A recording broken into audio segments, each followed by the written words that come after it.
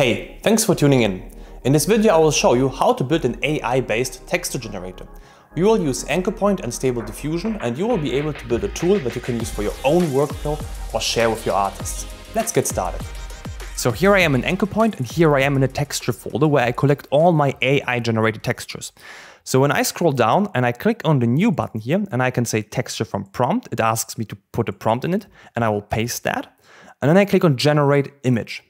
And this will run Stable Diffusion on the cloud. So it will send a prompt to a cloud server, generate the images there, and then download the image back to my texture folder. And this takes a while, so I will pause the video here. Alright, it created a new image here together with the prompt. And what we will do, we will build this tool using a few lines of Python and Anchorpoint, and we will use the replicate API. So the replicate API simplifies the connection to cloud models for us. So with the replicate Python API, I have access to a lot of cloud models. For example, I can generate textures using the Stable Diffusion model. I could also use that for facial restoration, or there are other models as well. And here's, for example, the one which does the operation vice versa. So it gets an image and then creates the prompt out of it. The great thing about this is we have access to all these models using a simplified API. All right, we'll go to a new folder, and then we will create a new project folder where we'll have all the script files and where we will generate the texture files as well. So I click on new, create a folder. I name this texture generation, and then I do a right click and say import as project. We leave it as it is, and this will create an Anchorpoint project where I can bundle everything together. To make my life easier, I would like to enable some coding utilities.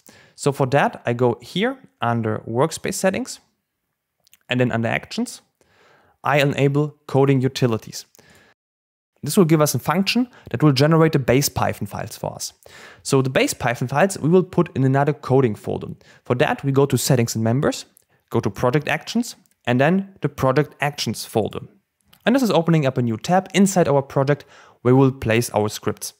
And here I do a right click and say new action. And an action is basically like a plugin, like an integration, everything what you can do to extend the functionality of Anchorpoint. Here we enter the name of our action. We name it texture from prompt, and we leave everything as it is. We click on create, and it created a Python file and a YAML file for us. So the Python file will hold all the code logic, and the YAML file will basically describe how the action works in the Anchorpoint environment. So if I open this in VS Code, let me bring VS Code in here and make some space. And if I open this, I can leave everything as it is. I simply want to change the registration type. Right now it's registered on file. File means that it's registered in the context menu. So if I do a right click, you see here texture from prompt on the right click of a file, which doesn't make a lot of sense in this case. What I would like to have it here on the new button, that it shows up basically here because I would like to create a new file based on the prompt. So we simply change this from file to new file. And one thing we need, according to run our Python smoothly, because we need a Python module from replicate. And this is something we need to enter in the YAML file as well. And that will save us all the Python module installation. So if you give this action to another artist, they don't need to install Python modules manually. We simply enter Python packages, double point, and then we make an indentation, and we type in replicate. And now we save that. And the first thing you're going to notice, a good thing is to click here on the breadcrumbs to refresh the page.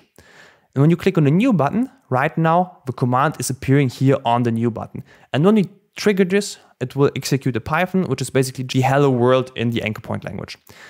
So what we need to do is open up the Python file where we will start all our coding. So what this Python file basically does, it imports some modules, instantiates the required classes, and then it does a show success toast. And that's basically the toast we basically have here.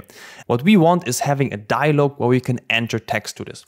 And for that, we will create a function to create a dialog. So we create a function and we name it create dialog. And now we need to instantiate the dialog. Then we need to enter a title. And at the end, the dialog needs to show up. And this function has to be triggered as well. Good, let me remove the toast here. And now if I save this and I trigger the action right now, I get a dialog with a title but with no content in it. And let's add some content. So first we need to add a label and a text input. So that's basically the label. And what we can do directly after the label, I can add a text input. And now it created an empty input. So I have the label and the input, and I can add something like a placeholder text, like a hint, which makes it easier to enter something later on. So let me close that. And enter a placeholder. In the next step, I need to give it a variable so I can get the value from the input field later in Python. So we name the variable prompt, and at the end we can give it a custom width, so the text field is much wider. Good. And finally, we need to add a button. And this button, of course, needs a name. Great. If I will call this right now, I get a nice wide input field with a placeholder and a button. And of course, if I click on that, nothing happens because now we need to add a function that will be triggered on click. So this is something we do here above. We name the function click, and the function needs to get the data from the dialog. So that's why it gets a dialog argument. Now I create a variable named input, and I get the data from the dialog. We use this by getValue, and we need to type in the variable name, which is prompt in this case. So I copy and paste that.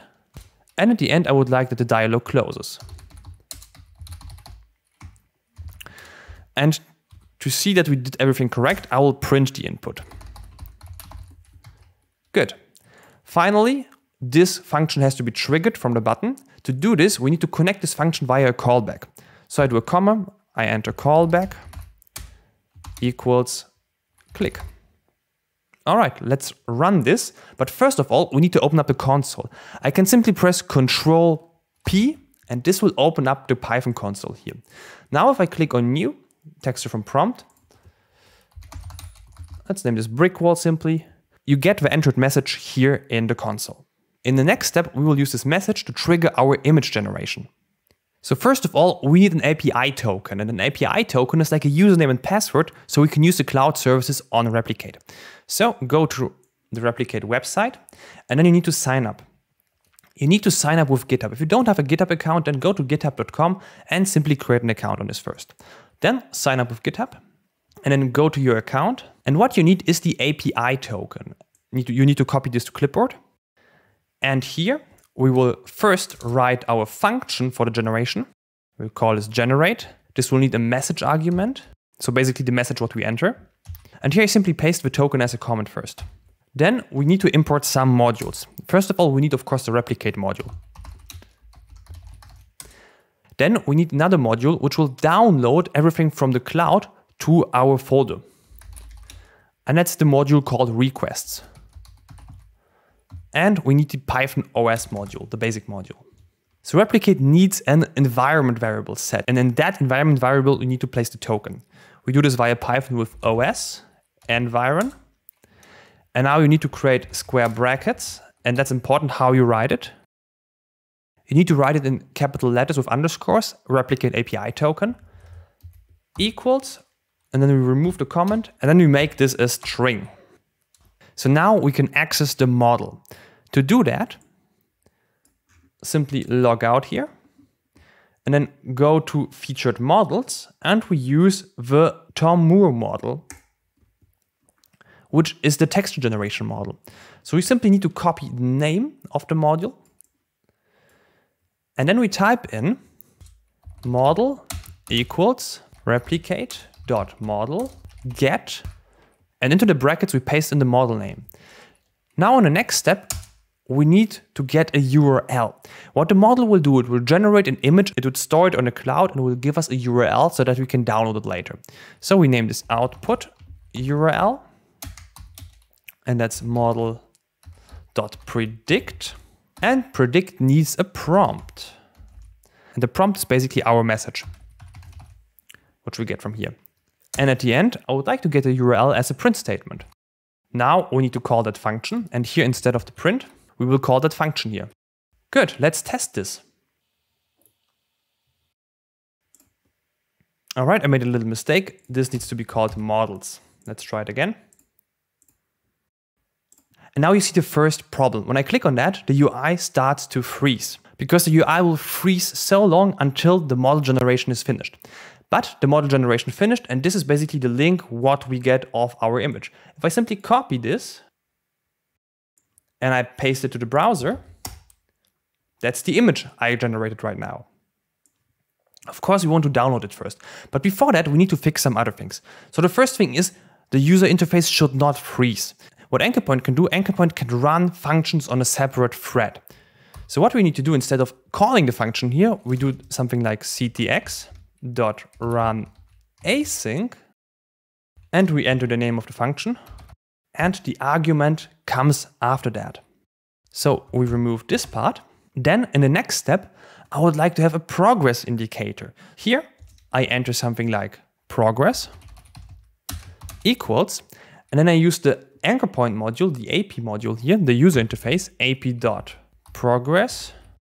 And here I can enter something like running Stable Diffusion. And I would like to have it as an overlay, that it starts progressing here, that I don't need to do anything while it's progressing. And this is another argument, which is called show loading screen equals true. All right, let's save this.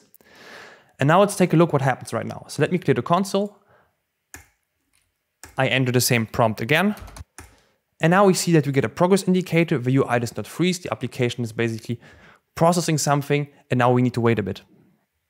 Great. That's the image we got again. In the next step, we need to download the image to the folder. So we need to create a request. Instead of the print statement, which I'll remove right now, I will need to create a request. So I say HTTP request. And this is the requests module. Get. I need to enter the output URL. And we enable the stream. What's important, the output URL is an array, but the request needs a string. So we will grab the first element of the array by using square brackets 0 for that.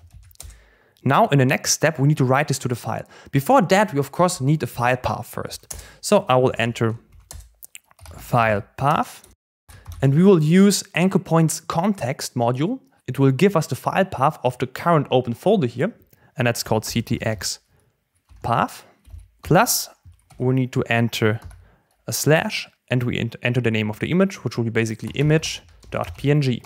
So now we write the request, the chunks which are downloaded, to a file. So if the request is successful, and that's the case if the request code is 200, then we do a with open. We say WB for write binary as file, and we go for each chunk. And we will write each chunk into the file. And that should be all. So let me just go to the root folder, and here under the new button, I can say texture from prompt. Let's create, and then name it as brick wall, and now it will generate a texture. And there it is. This is basically the texture we generated with Stable Diffusion. So two things we can improve on that. First of all, we can have a name that it has also a number that we can generate a set of images without renaming them. And the next thing is I would like to store the prompt somewhere here. And Anchorpoint has the concept of attributes. So here, for example, I can add a text field, which will store basically the prompt. So first of all, we will do the naming. For that, I will simply count the number of the files and add them here as a number at the bottom. So we go for count, and then we use the os module under list directories, and of course we use the current folder. So that will list us all the files and folders in the directory. We don't need the list, we just need the length, so basically the number of files and folders here. So we just enter len, and then we need to add this here between the name. So we do something like this, an underscore, a plus, and of course the count is an integer, but we need a string here, so we type in string. Here we enter the count, and at the end we add a PNG extension.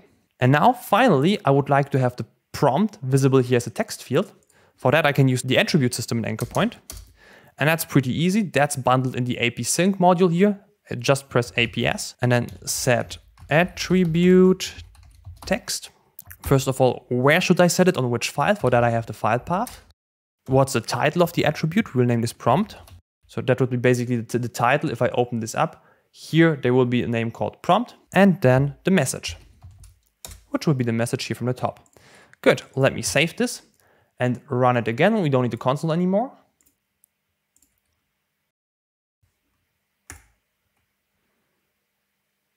And there it is, the prompt is displayed under the file name here.